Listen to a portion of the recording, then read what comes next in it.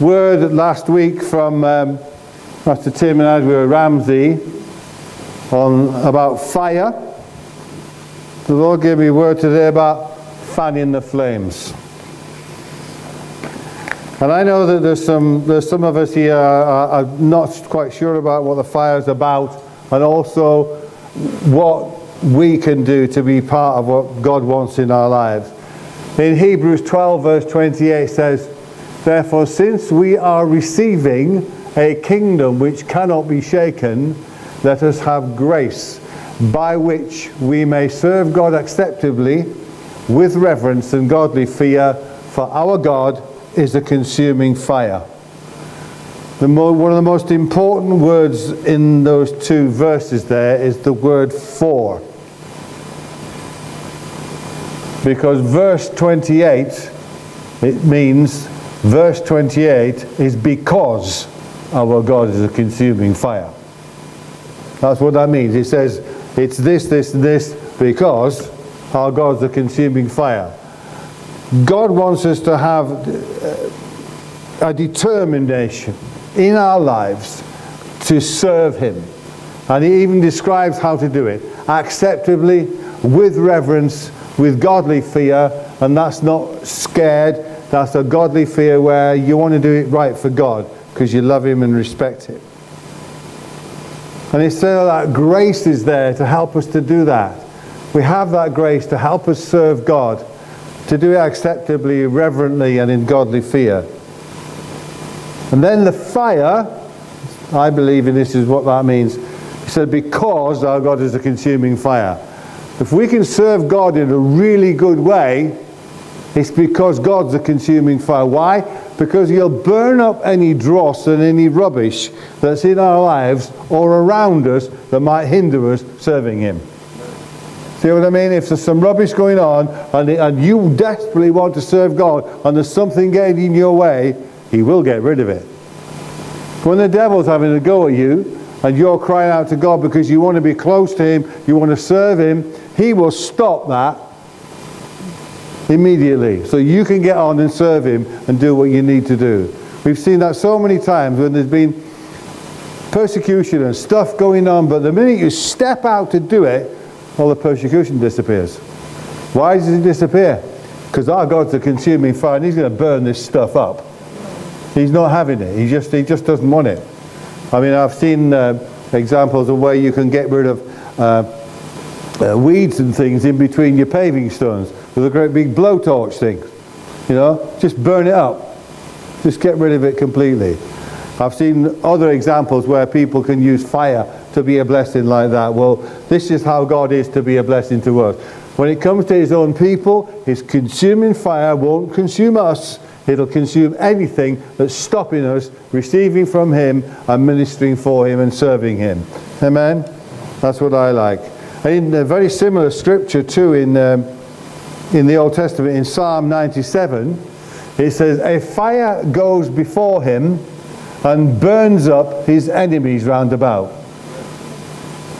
There's a song, that's one of the verses to a song that we used to sing. A fire goes before Him and burns up all His enemies. I know that God doesn't want His enemies to stop people, His own people, being blessed. If there's going to be enemies, God is going to find a way of stopping them. And here it said, a fire goes before Him and burns up His enemies round about Him. If the fire goes before Him and we want to be blessed by this aspect of His ability to bless us and protect us, we've got to be with Him.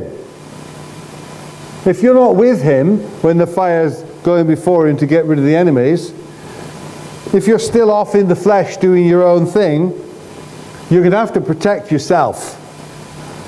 And the Lord showed me this is why a lot of Christians find the Christian walk difficult, because they're always trying to have to protect themselves.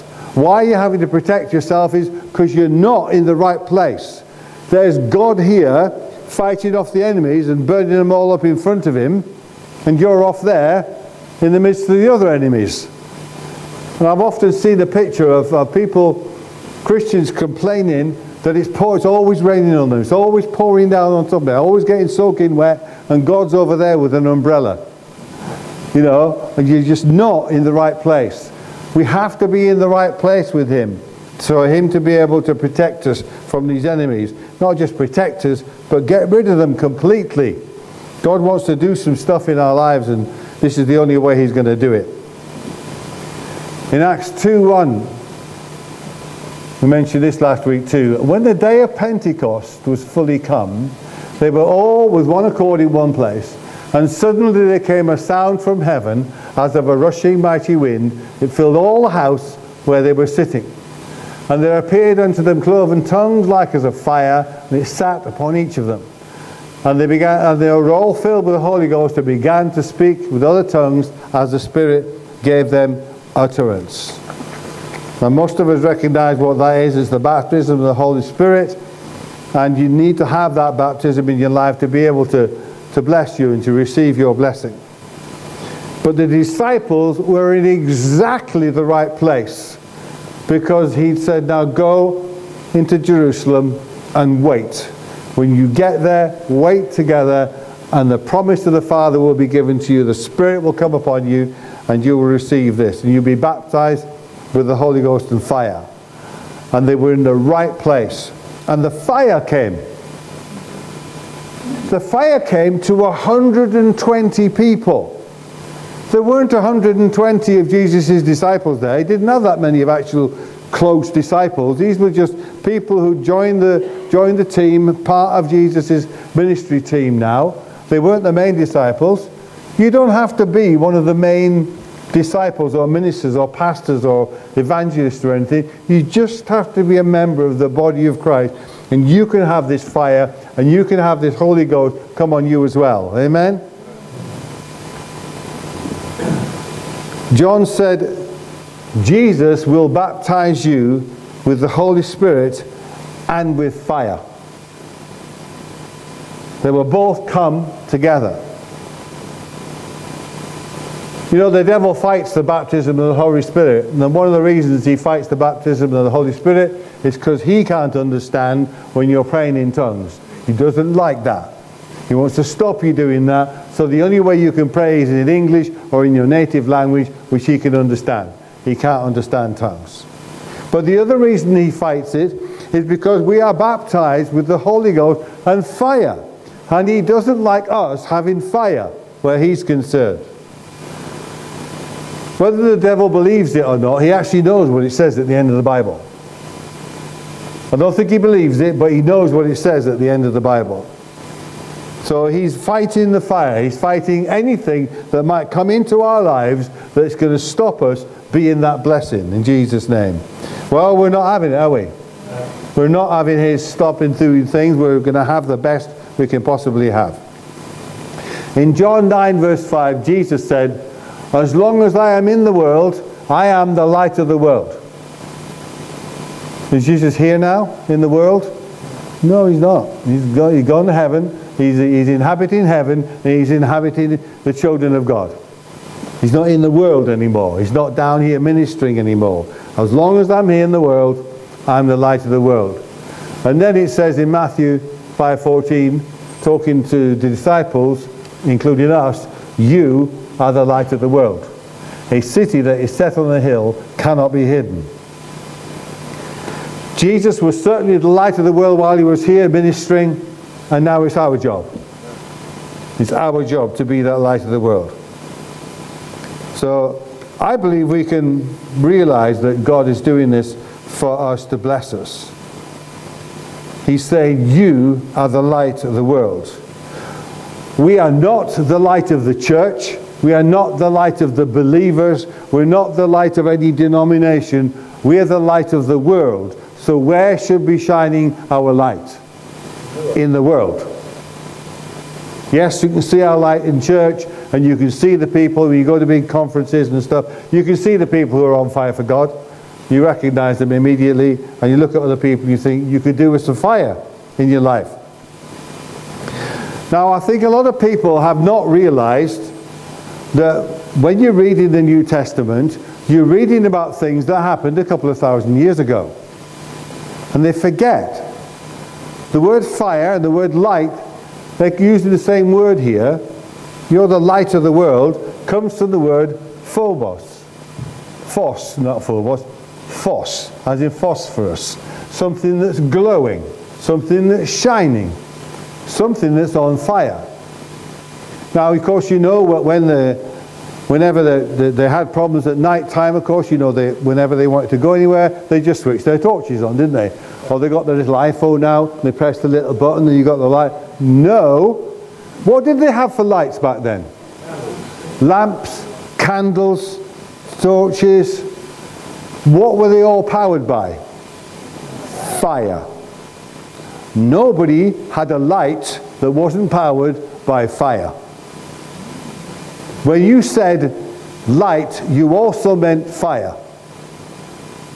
You couldn't have one without the other. A friend of mine, part of the Rotary Club, has for the past 15, 20 years been ministering in Africa. And one of the big things he's been trying to do is encourage the people there to save up a bit of money and buy one of these solar lamps from him. Really, really cheap, silly prices. But he wants them to save the money up, because when they've saved the money up and bought this thing, the money they've been saving, they can keep saving and use it on other things, because now they won't be using kerosene. If you've got a lamp in your little hut or your little house and you're using kerosene, you are in danger. See, fire can be dangerous as well as illuminating, and you can cook with it, and you can light a light with it, but it can burn you to death. So he's been doing that for years, trying to get these people, to encouraging them to come away from kerosene lamp because they're dangerous. So if you're not in the sort of first world light area, the only light you're going to have is from fire. The candle, it's got a fire. A lamp, an oil lamp, it's got a fire. A torch that you might use out in the open, it's got a fire. So we have to remember that every time we're talking about light, we're also talking about fire automatically. Would you agree with that? You are the fire of the world. It brings light, but first it's fire. It's not light first. You know, you can put I can switch my little iPhone on now, and we've got these lights up here. There's no fire involved, thank God. Yeah, just light. Yes, there's something electrical going on, but there's no fire going on. It's just light. Back then, you couldn't have light without fire. So when Jesus said, as long as I'm in the world, I'm the light of the world, he also meant, as long as I'm in the world, I'm the fire of the world. And my fire is going to go everywhere, and wherever it goes, it brings light. Your fire should go everywhere, and wherever you go, it brings light. What does light mean? The light is the revelation of Jesus Christ to the world, to tell them what the truth is about things. So we've got to realize now, we are the light of the world.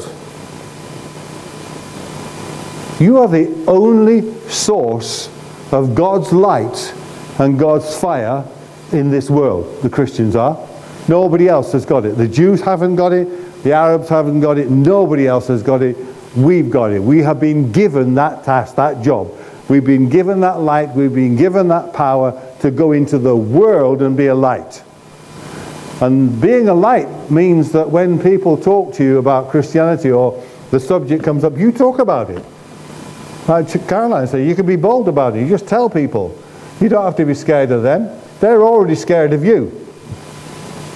They are. The people in the world, one of the biggest things, I said on Tuesday night when we were talking with the people in Chippenham, one of the biggest scary things that people have is, if I accept what you're saying about God and give my life to Jesus, I've been wrong all these years. Oh, what? Me? Wrong? Oh, no, I'm not having that, so I'll stay where I am, thank you very much. They're scared of admitting they've been wrong. But I said to the people, if you haven't made Jesus Christ the Lord of your life yet, yes, you are wrong. There's something in your life you need to change. You need to make Jesus the Lord of your life. Because we're that light. We are that light to shine in people's lives. In Luke chapter 12, verse 35, this is a big long passage in this chapter about the end times. what's going to happen when Jesus comes back? You're going to be in the field, you're going to be in the mill, what are you going to be doing?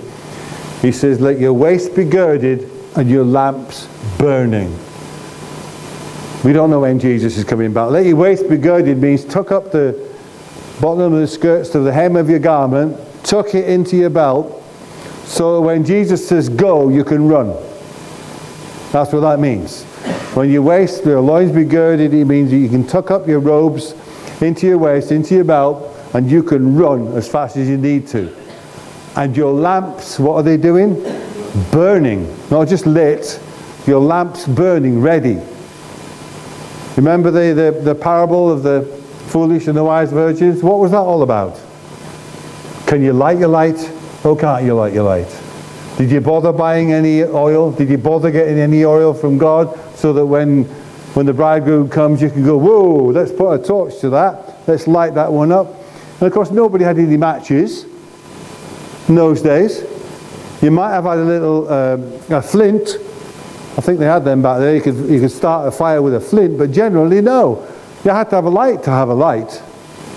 If you had a light and your friend had a light, but his wasn't lit yet, you had to use yours to light his. You've done that yourself, haven't you, on candles, on birthday cakes. You lit one, and then you've got the other one, you go lighting all the other ones. And then you drop bits of wax on the top of the cake, and you think, I wish I'd used a match now. But you see, we've got to be ready. He wants us to be ready to run, and when we're running, we've got our fire lit in our lamp, ready. We've got that fire.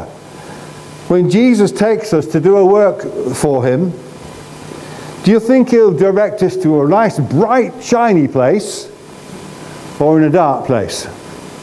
He's going to take us to a dark place. That's where he's going to take us. He doesn't want us shining the light. You know, you don't normally go into a born-again, spirit-filled church and start preaching about getting born again. No, you do that in the world. He's encouraging us to go into the world as this bright, shiny light with our fire, and shine God's fire and his light into the place so that people can change themselves and get from darkness to light. When we go into this darkness, we go into the world and we shine. We should shine when we go into the world, because people should see that we're different. I mean, no matter how simple it is, it's like the other, when was it now? Yeah, yesterday morning I went into town to pick up a couple of bouquets of flowers. And it was a bit rainy, just drizzly, so the lady said to me, do you want to just take one and come back from the other one? I said, no, I can carry them both like this. So where are you? I've just parked just now. Oh, you were blessed to get a parking space there. I said, oh, I cheat. This is how I usually say, how do you mean you cheat? I said, oh, I pray. You pray? I said, yeah, I pray and say, Lord, I need that parking space just outside the car shop, please, because that's just the right place to walk across the road to the flower shop. You can't park anywhere near the flower shop, so that's the closest space. And I got it. Oh, she said, I shone a little bit of light. I lit my fire, well, I had my fire lit already, and I shone a bit of light into her life. She's thought about that. You can pray and ask God for a parking space. Somebody said to me once when I told them that, you think God's got nothing better to do than find a parking space for you? I said, he's got lots of other things to do, but when I ask him to do it, he will do it for me. If you ask him to do it, he'll do it for you. I got fed up of driving around looking for parking spaces. Absolutely fed up of it. And even when I did find one, it wasn't in the right place. So I actually tell God which space I would like. I would like the one over just in front of the animal feed shop there, please, because I'm just going to go through and get a haircut. And I go up there and somebody pulls out and I pull in. Did that in London, going to visit the House of the Parliament, and we needed a parking space, and our friend said, this is probably the road. Told us the name of this road, probably the best place you can park, right near the House of the Parliament. It's got on-street meter parking. You should be okay there. We get there, every space was full. Every single space was full. But just as we almost got to the end of the road, and the last but one car pulls out, we pulled straight in. Perfect, isn't it? Even more perfect than that was when we got out and looked at the meter, it was broken. With a big sign on it saying, sorry, you won't be able to pay us today. This meter is faulty. God wants to look after us. When there's enemies coming our way and things going on, I don't know what scared that guy and made him want to drive out of his parking space then, but he did. He left immediately and I drove in. Have you ever been driving behind somebody who's driving a bit erratic? You go, please, Lord, can they turn off at the next turning, please? You know, God wants to do some stuff in our lives. In James 3, I just want to look at something here where sometimes you have to realize that fire isn't always good. Fire is not always good. In James 3:5 it says, even so the tongue is a little member and boasts great things. See how great a forest a little fire kindles. And the tongue is a fire, a world of iniquity. The tongue is so set among our members that it defiles the whole body and sets on fire the course of nature and is set on fire by hell. Did you realize that? The tongue is set on fire by hell, it says. The human tongue. It can spread negatives like wildfire because it's lit by hell. I was in Arborfield with the army a long time ago, and it had been a very, very dry summer. And we were called upon to go and help the fire brigade. The fire brigade had gone into the local forests and put the fires out. But we had to go behind the firefighters and rake up all the cinders in between the trees. Everywhere there were, if there was any smoke, we knew there was something there. If there wasn't, rake the cinders. To rake the cinders, to get some air to the bits that are underneath, because if there was anything there that was still hot enough to ignite, we wanted rid of it. We only had little buckets of water, but you didn't need much of a bucket of water just to put out a tiny little bit of fire. And we were raking. But the thing was that sometimes you would rake it, and before you get your bit of water to it, it burst into flames. Because all you'd done is rake it a little bit and let the air get to it, whoosh, up in fire again. And we got pretty filthy dirty for a few days that we were doing that, but we did it. But I did notice that it didn't take much, like that scripture said, a tiny little spark hidden away that nobody can see. You rake it a bit and get some air to it and whoosh, there's the flame. And if we hadn't done something about it, it would have started the fire off again. When we look at the fire of God, just a tiny spark from you is a big problem for the enemy.